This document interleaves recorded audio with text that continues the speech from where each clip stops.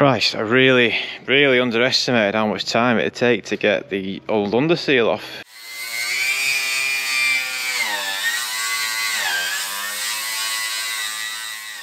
That's 6 hours. Like. Now then, YouTube, boy, do I have an exciting video for you today. Do we have an exciting video for you today? Yes, we do. Because it's time to underseal the Integra like she's never been undersealed before. This is going to be a video that I'm going to film over hopefully 2 days, but most likely 3 days, 3 days, yeah. Our jobs for today are to get that Integra on that there DOS poster ramp, yeah. And we're going to scratch away at all the underseal that's on it, hopefully not find any more rusty holes. I'm pretty sure it's just surface rust that's left on it now. But yeah, we're going to scratch away at everything from the bulkhead backwards. We're not doing anything kind of engine bay-esque or anything like that. We're leaving that, but everything from the bulkhead backwards underneath the car, we're going to scratch it back to bare metal. So yeah, I've had a lot of assistance from the Discord picking products, because I want to do this once and I want to do it right, and then I want to do it again on the E46. So we're kind of testing out the method, the Magna's method. Anyway, I've been wanting to do this for a long time. I always planned to, but I was leaning towards just throwing the car back together, weren't I? And yeah, we found more rust just trying to put the fuel tank on. So we'll only be wasting time if we just throw it together. So we're going to spend a couple of days and a couple £100, and we're going to try and sort it out for good, hopefully, or for at least another 10 years or so. So our first jobs are to get this blue. I'm big, I'm blue, I'm heavy, and my brakes stick on. So first job, get the M3 out of the way. That'll do.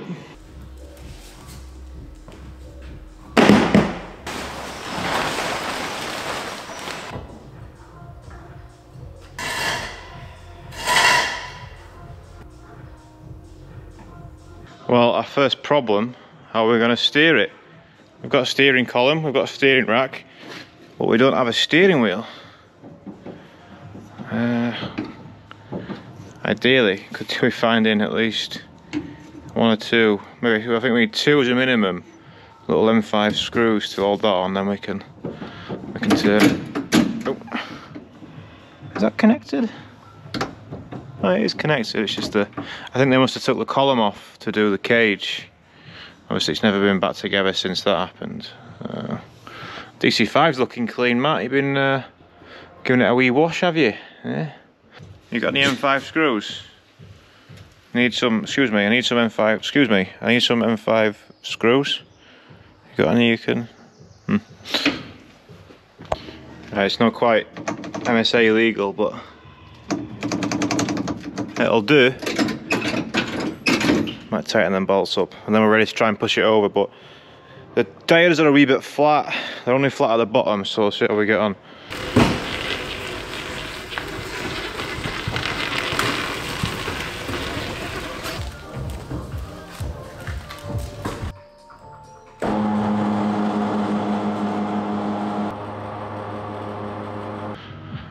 This is not going to be a fun task, but let's just assess the area first. Got some rusty sills, got some weird metal plates here, and that's been plated, hasn't it? When was that plated? I don't know. Now, I tried to put the legs of the ramp as far in as I could get them, so we've got room to see both these areas on both sides, because they're the most concerning bits. Got some new seam sealer as well, which I've not used before. Ooh, that's quite a rusty part there, isn't it? Let's just stick to what we know for now. So there's this sill doesn't look so good, does it? But I think we'll see what it's like underneath. And the rest of it's not too bad. Sill on this side, not too bad, not too bad.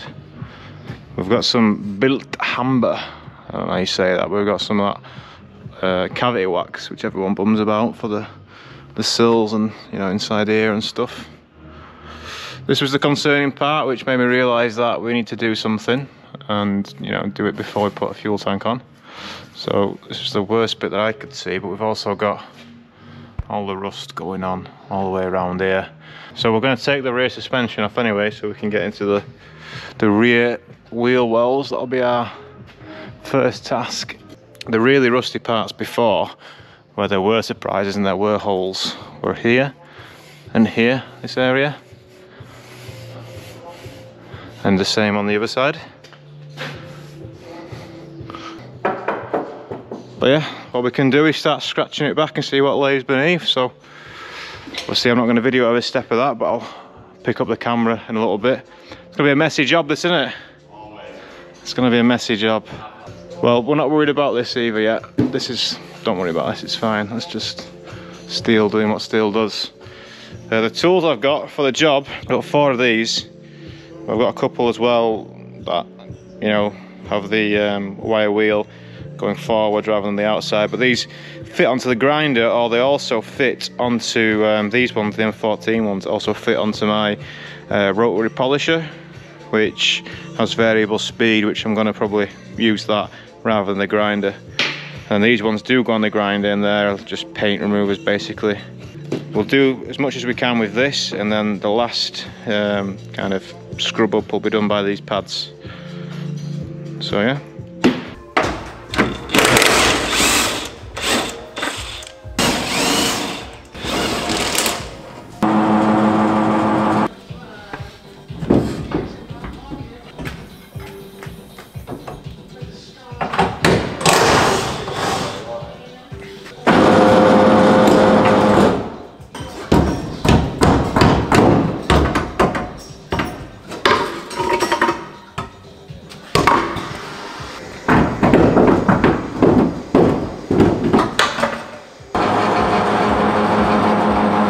Right, suspension's off.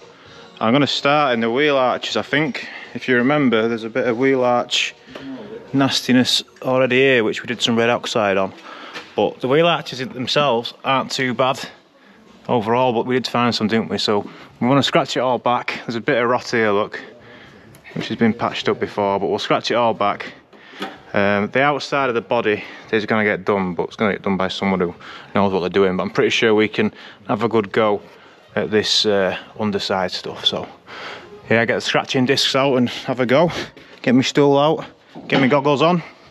I have invested in some PPE as well. You stay there, safe distance away. And yeah, let's get dirty. I'm already a bit dirty, but let's get even worse.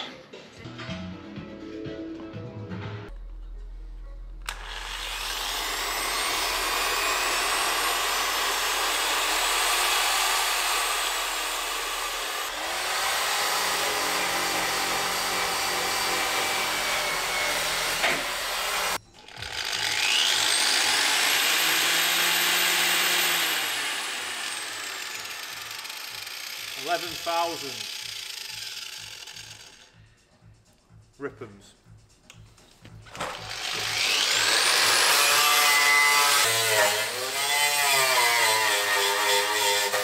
Right, I've been at this now for at least half an hour.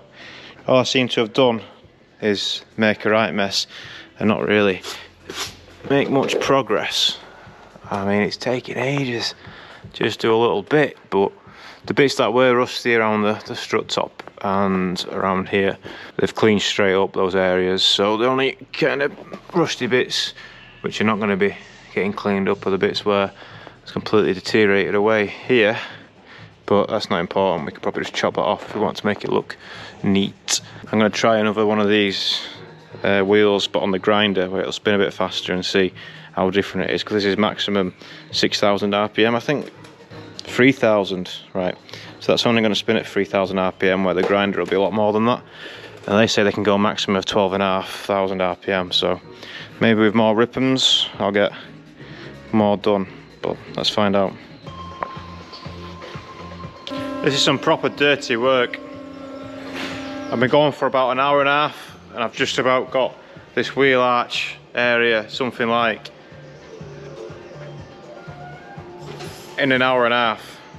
I mean, there's still a good bit of underseal still on it here and there, but I still need to just get into this bit. I just took the bolts out now so I can get in. I've not made any nasty discoveries apart from this little hole at the top, but everything else is all good. Still a bit of scratching to do up there, but overall not too bad. Got rid of a bit of the surface rust on the outside as well, just for the laugh. But man, this is exhausting work. Like, my arms are all cramping up and stuff. I don't know if it'll be easier on the underside or not, but certainly the wheel arches have been a right pain in the ass. So far so good though, no major rust has been found, no brown stuff turning up, so we're good.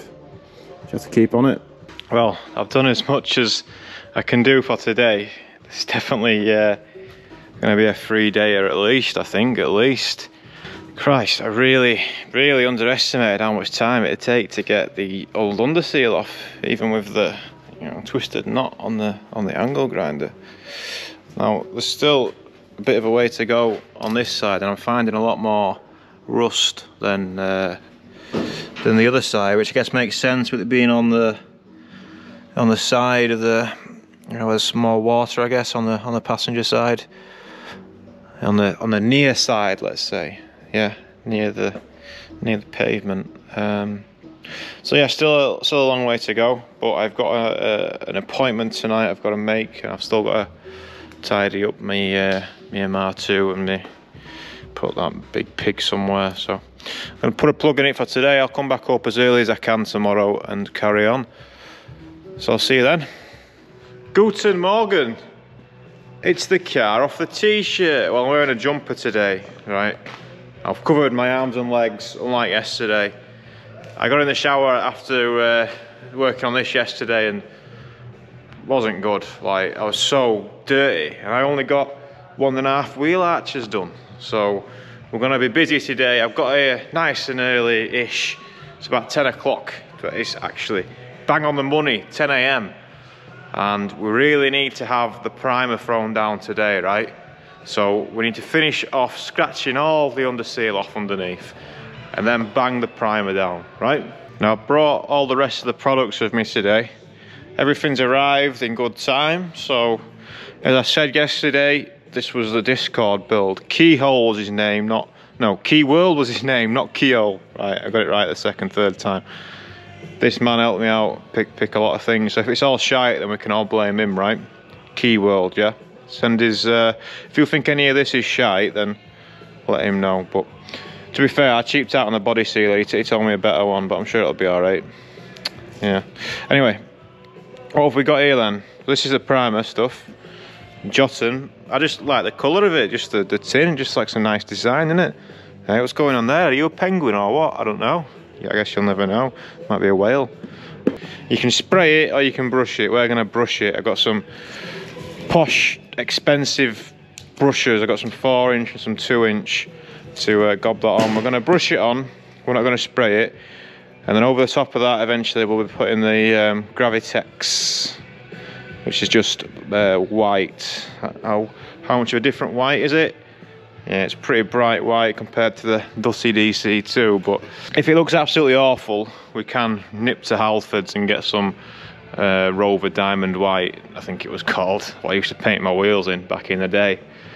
We can go and get some of that and just gob over the top of it, it'll be fine. But I'm sure it won't look too bad. It'll look fresh, won't it? Because it'll be white as it can. I think the front stuff here, the crash bar and all that, I think I painted that in body colour, so but I think this stuff is not. I think that's just white, although it does look kind of body coloured, doesn't it? So I don't know, I can't remember. But anyway, I've still got a lot to do.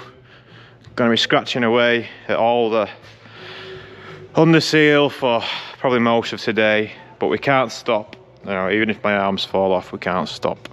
Right, let's just get cracking then. I'll let you know how I get on. Oh, MR2 fans, I'm not doing a video on this. I got some new lambda sensors. Following the disappointment of the dark side dyno, I managed to get some new lambda sensors. I nearly forgot, I got some scales as well to weigh the paint. Just some cheap ones. Come with some very interesting looking batteries. Royale, definitely not Duracell, definitely Royale Plus. Just a quick safety notice to everyone. I bought these goggles, brought some brand new ones, and they're shite, really shite. They're cheap, they're like £5 a pair. So, but you know, there's just a lot cheaper than that as well. So they're not like stupid cheap, like 99p like some of them. About £5 each, shite. Can't get it to seal around my nose, so when I've got the real dusty stuff with the regular wire wheel on the go on the drill, just fucking going all over my eyes, man. Yeah, fucking shite bag. Yeah, it keeps fucking getting dust in my eye because it's not sealing around my beak. There's a big gap between the goggles and my beak, man. So yeah, don't buy this trash. And if anyone ever quotes you to do this and you think, Christ, that's a lot, just pay them. Just pay them. Save yourself the effort. You don't want to be doing this yourself. Whatever man does this for a job must be hard as nails, because I keep having to stop every couple of minutes or so just to rest my arms. I'm just about done on the wheel arch slider. I'm going to leave it for a little bit, give it a second pass. I need to give everything a second pass anyway, but it just needs a little bit cleaning up. But I'm getting quite annoyed trying to do these bits up here. And I never really covered the rust repair work that it had, but you can get an idea if we come on this, for example. So this panel here, yeah, there's a panel there, there's another panel there, there's another panel there, and there's another panel, some welding here, another panel with some welding here. Basically the whole inner arch was rotten to bits, and as well as that runs down the sill, and this here next to the toe arm, this is all rotten. This is all fresh metal, or it was a couple of years ago. I planned to do all this pretty sharpish after getting him back, but you know, here we are, probably 3 years, if not more later. There's quite a lot of little holes like this on the car. There's some there as well in the middle, which I should really be plugging. There is a welder over there. Do I just have a go, see what happens? Might have to. Just going to show scraping this bit of surface rust off, which started this whole thing.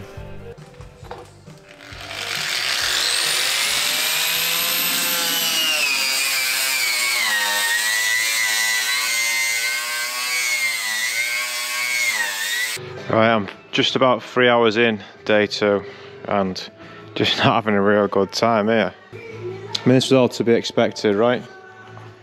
Mucky job, but making really slow progress. And I've kind of worked out why.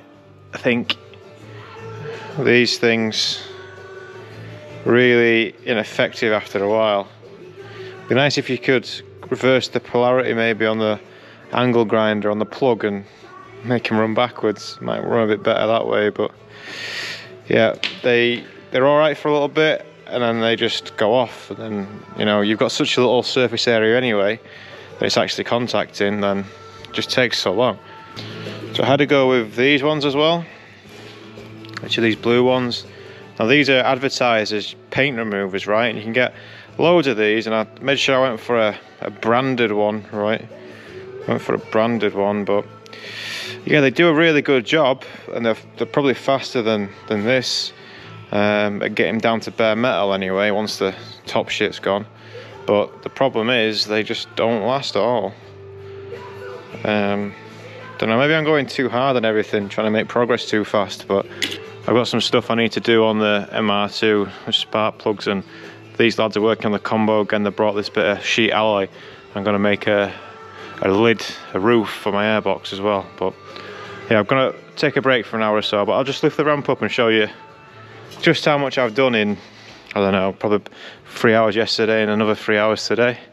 6 hours maybe, with power tools. Right, so anywhere where you can see bits of white, then that means there's still some underseal on. But most of this wheel arch is good. Little bits to do at the top there, which I couldn't quite reach properly. I need to get the wire wheel on the drill. Kind of most of the spare wheel well area is done, but there's still some hard to reach bits, which, you know, hard to reach. This still needs doing, and this wheel arch is pretty much done, but as you can see, still the odd bit of white that needs just, you know, doing quick first pass now. That's my idea. I thought, you know, we'll do a quick first pass and then we'll come back and finish it off. But that's 6 hours. Like,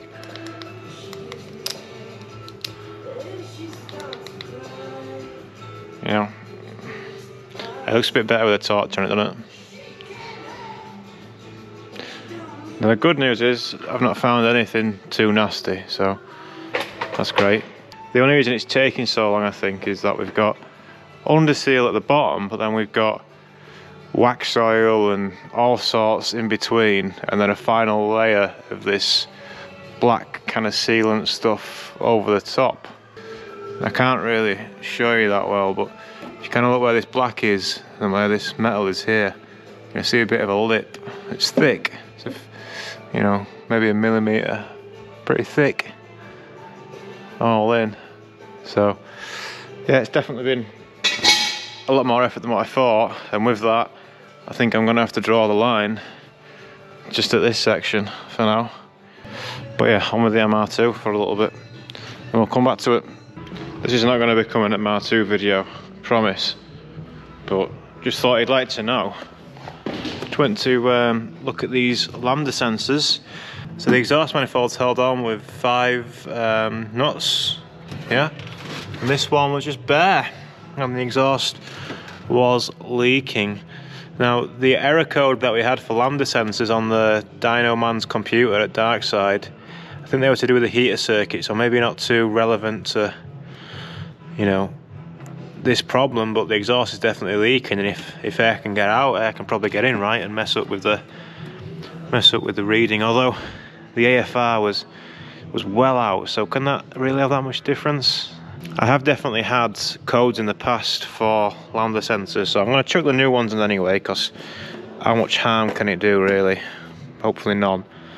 But we'll chuck the new lambda sensors on anyway and tighten all these up. I don't think I torqued them up, so probably my fault, but I'll torque them all up and then make a little roof for that, and then back on with that mess over there.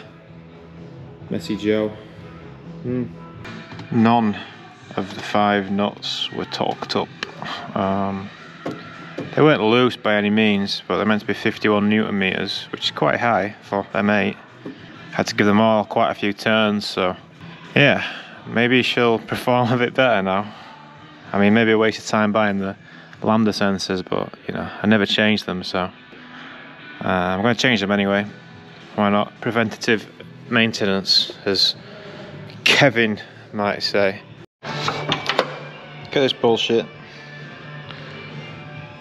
And pigtails are all way shorter than what they should be. This is some real bullshit. This one just about reaches, but a bit too much tension on than what you'd want, so that needs extending. This one, Christ, about 10 centimeters away. You wouldn't believe how long this is taking me. I'd tell you, but you wouldn't believe me. If I get any error codes now, I'm gonna be fuming. Right, 4 hours ago, that's 4 hours ago, I told you we were gonna take a little break from the Integra to work on the MR2 a little bit. 4 hours ago. I don't know how it took 4 hours either, but this is all, I mean, this is less than ideal, yeah. It's not what I wanted to do. I wanted to feed it all the way around, but where the pipe comes for the